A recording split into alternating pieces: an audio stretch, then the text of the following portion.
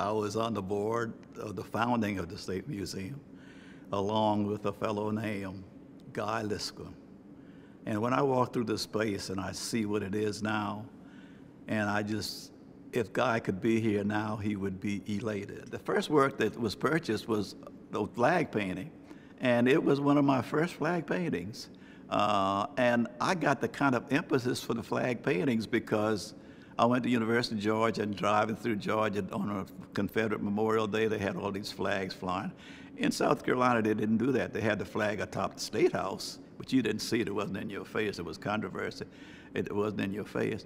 And then the Confederate Relic Room was here, and they bought one of my paintings very early on, and I went to State Relic Room a lot with Watson there, and I'd see these old flags, dusty, and they didn't have them cleaned up or anything. They looked just like you picked them out of a trunk.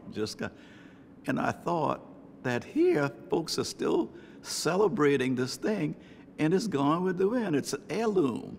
And that's the reason why Margaret Mitchell called her work Gone with the Wind. And so I started doing the flags that were heirlooms, these old flags that were deteriorating. And because I worked with wax and dyes, I could do that. I could use actual fabric and do that. And I think that the authenticity of the way it looked, for instance, in the flag that you have here, there's a gingham pattern back there. You can't see it unless you get up very close to it. But if you're looking at it, you see that there's this pattern that is much like from the era, and the flag is superimposed on that. The batik technique is something that I'd really developed, because when I first began, people said, that's not painting, that's craft.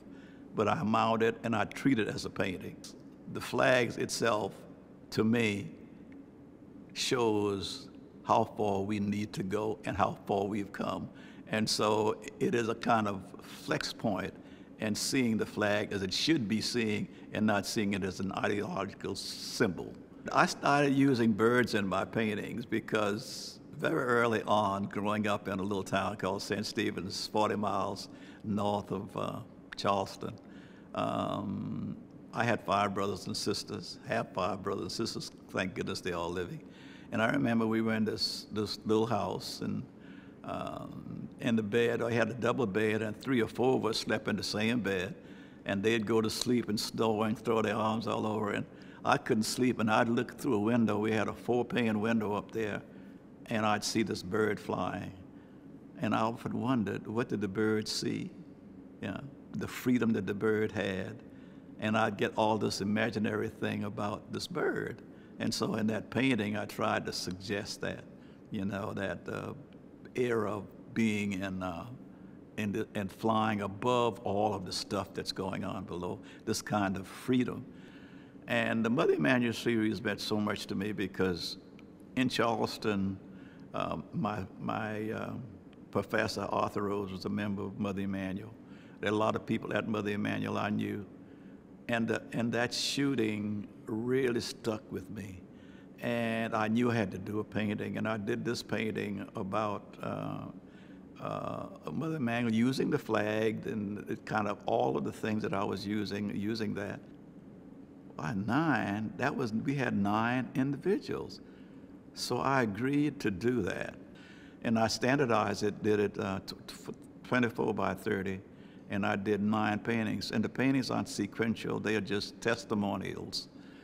But, it was covered by ESPN, CBS, all these places covered it.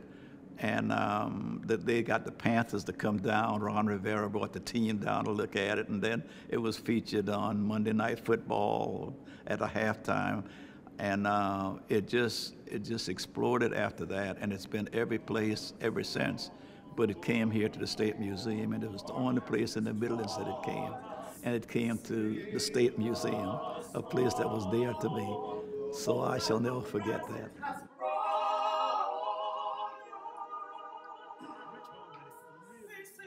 Rising sun of a new day living on. Let us march on till victory is won.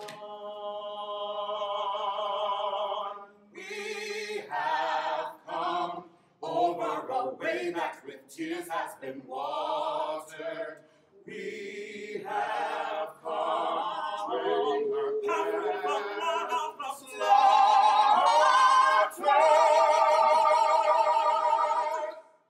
Out from the gloomy past, till now we stand at last, where the white gleam of a bright star is cast.